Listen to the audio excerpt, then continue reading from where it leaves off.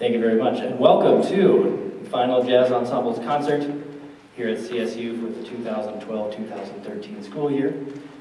Thank you so much for coming out. It's wonderful to see such a large audience here for this show tonight. For those of you who don't know me, my name is Will Swindler. I'm the Associate Director of Jazz Studies here at CSU. That first tune that you heard is called That's What I Thought. It's an original tune by Paul McKee, who is a trombonist and arranger who's done a million things in his career, played with Woody Herman, and he teaches at a university in Florida that's escaping my brain right here. He spends a lot of time here in Colorado. He's a good friend of ours, and we're very happy to play his music. We heard on that tune from Garrett Revelle on the alto saxophone. Woo! Followed by Kaylee McDonald on the trombone. Charlotte Cady on the baritone saxophone.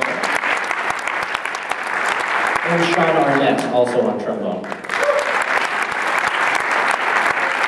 And we just performed that piece at the